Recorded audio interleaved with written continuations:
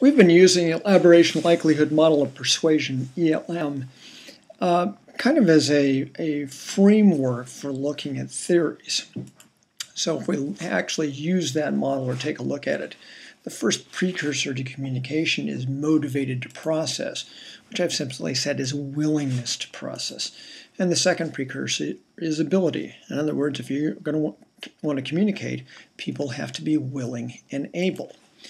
Under willing, we looked at benefit to cost theory. We also looked at social judgment theory. Remember that people aren't willing to process information that's outside their zone of tolerance and information that is within that zone of tolerance but not next to their anchor, not at their anchor, causes dissonance that they then have to resolve. Under ability to process, we looked at schema theory. You have to have a schema to start with to organize and build on. And cognitive load theory. If the information coming in is above your cognitive limit, you're not able to process.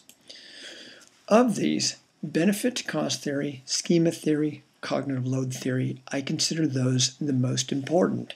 It does not mean you don't have to know the other two theories, but I think that these three are critical. So what I want to focus on today, and actually this week, is application of those theories, specifically keeping cognitive load low. And that obviously involves cognitive load theory. It clearly involves benefit to cost theory because cognitive load is a cost. Also involves schema theory. When we're communicating, we're trying to create a specific schema in the recipient's mind. Presenting information in a form that matches the way the brain wants it lowers the load. So it's what I want to focus on in this particular part of the unit, which is, well, how does the brain want the information? Well, let's see if we can get some insight by looking at expressions we use in our language. If I told you I knew a man that was so tall he was twice the height of everyone around him, you'd go, wow, that sounds pretty tall. If I showed you a picture, you would go, wow, I see what you mean, because you literally can see what I mean. What's interesting is we tend to use the word I see even when we can't actually see. Some suggestive phrases. You have a teacher trying to explain something to a student. Do you see what I mean? No, I'm just drawing a blank. Well, picture this. Ah, now do you get the picture? Oh, I see what you mean. This could go on without any visual being passed between them. Go on with just using words.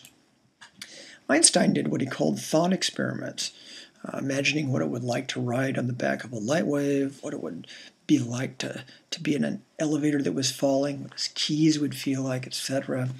And he contended that it was only when he could really see what was happening that he could translate it into the symbol system that we call language. Mozart composed everything in his head. And when he actually had to write it down, and had his wife read to him because it was such a boring thing to do. So he was trying to convert it into a symbol system. What would you say if somebody described the foul smell of a skunk? Well, you might say, wow, I can imagine. That sounds pretty bad. What if the person then had you smell it? Well, would you say, oh, I smell what you mean? Not likely. More likely you would say, I see what you mean. Despite the fact that you didn't see anything. It was about a smell. So what does our use of language suggest? When we know something, we can see or sense it. Now, I'm using that word broadly because what we're actually doing is we're trying to create a cognitive model. Now, here's another fancy word, exemplar of a schema. Don't panic. So you have a schema, say, about a chair, and a chair has a back, and it's got something to sit on, and it's got four legs, and that's your template. That's what a schema is, like a template. Well, you have all sorts of examples of chairs, a Victorian chair, some other kind of chair, etc. So those are exemplars, and when you communicate, you're trying to create a very specific example of a schema, a cognitive model, which includes everything you know about something. If you've ever baked bread, well, you know what it smells like, you know what it tastes like, you know what it feels like, you know everything about it, you know what it looks like. All those senses or that sensory information is a part of your cognitive model. So we use see to mean understand, no matter the sense involved. Why? Excellent question. Let's see if I can answer it. Some possibilities. A, well, maybe we depend on vision more than any other sense. Interesting. B, we convert all incoming information to visuals. If you said A, kudos. If you said B, thank you for playing. We do not convert all incoming information to visuals, though we certainly try to see what people are talking about. So A, we depend on vision. We gather more information through our vision than any other way. At least this is the prevailing thought. Let me introduce Baddeley's model of working memory. Again, don't panic. You don't have to know it. I want to draw your attention to the fact that we have a visual channel for processing information and a verbal channel for processing information. Two channels. Okay, let's look at the role of those channels. The visual channel processes all incoming visual information. The verbal channel processes everything else. We have one entire channel dedicated to visual information. We depend really heavily on visual information to understand the world around us. Okay, that's why we use see to mean understand, at least why I think we use the word see. So now that we've talked about these channels, let's talk a little bit about words, because we use them a lot when we try to communicate, as I'm doing now. Well, aren't written words visuals? Well, technically yes, because you gather the information using your vision. Okay, but then we immediately transfer it to the verbal pathway, because words are simply symbols. They are not actually what is. They are something that represents something else. Which brings me to symbolic interactionism. Again, don't panic. I'm not having you read about this particular theory. It's just a couple of things I want you to understand.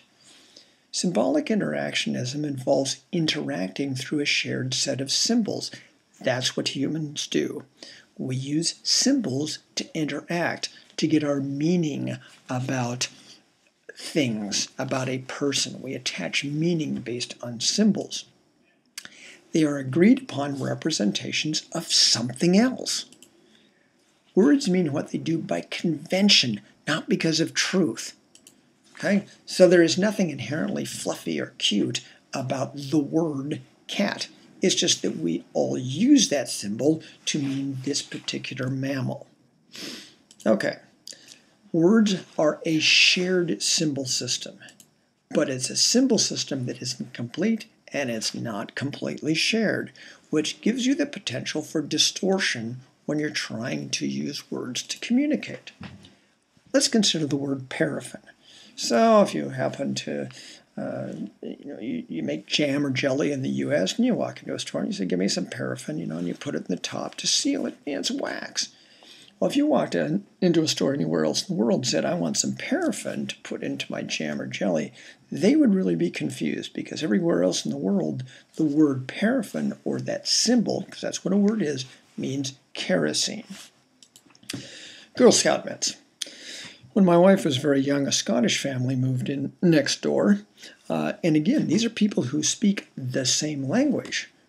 Girl Scouts came around selling mints. Said, would you like to buy a box of mints for $1? Sounds like a good deal. We'll take a couple of boxes. Were they surprised when they got boxes that kind of looked like this, only a lot older? Because they were expecting mince, M-I-N-C-E, ground meat. To them, these kind of things are biscuits. Again, same object, different symbol. Look at the possibilities for distortion when you use words to communicate. When I need to communicate something or want to communicate something, I first have to see what it is I want to communicate. And then I have to translate that into words, symbols, based on what I think the meaning of those words is. And that's based on my past experience for how those labels are used. That information or the symbols kind of float through the air, come to a recipient who then has to decode those symbols based on what that person believes the symbols mean, which is based on their past experience. Look at all the possibilities for distortion. So why is this important? Different interpretation of symbols, and that includes words, facial expressions, body language, etc., major cause of misunderstandings. We've all experienced it. That's why feedback is important. You can't assume that people interpreted your words correctly. It's also why it's important to know your audience. And specifically, one of the things you want to know is what symbols do they use and what do they mean when they use those symbols? A key point, because words are symbols, they must be translated. Higher effort, higher cognitive load. Every time you use a word, an additional word in communication, say on a sign or in a brochure or something of the sort, it increases the perception of load and the actual load because it takes more time. It increases the amount of cost. But if you're adding words, it will increase the load because you have to translate those words. Picture could be worth 1,000 words. Well, that's kind of what that phrase means. Desert, deserted. You look at the sign, you look at the title, you look at a lizard, a kangaroo rat, a plant, authentic bird droppings. You come to the conclusion that the desert is not deserted. That's the message. Looking at this picture, you know that you can fall through thin crust. You're going to encounter something that's really hot, and it doesn't look like it's much fun. Well, that's the message. That's in Yellowstone, by the way. Dogs on leash. This is the men's bathroom. In all of these cases, the message is being sent visually. In this one, you may not know exactly the point that they're trying to communicate, but you know that there's something out of balance. Even if you can't give the whole message visually, you can at least identify the topic. So this is about bighorns, about hawks, about monkeys. Looks like it's about traders. And what that does is it allows the recipient to bring up a schema as a starting point. So visuals are absolutely critical. It's a form that the mind wants the information in order to absorb it. Key points out of this.